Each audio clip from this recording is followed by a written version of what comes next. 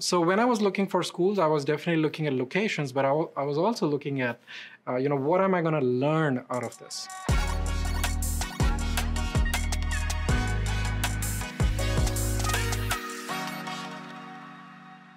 I think everyone's just going to say the global immersion program. That was a big factor for me coming here, but it was definitely Olin's values. While coming into a business school and having a very technical curriculum ensures that you're not just getting a degree that makes you ready for business, but you're ready for technical, any sort of technical conversation. You can build models, right? When I finished my master's here, I was able to run, build, crunch models.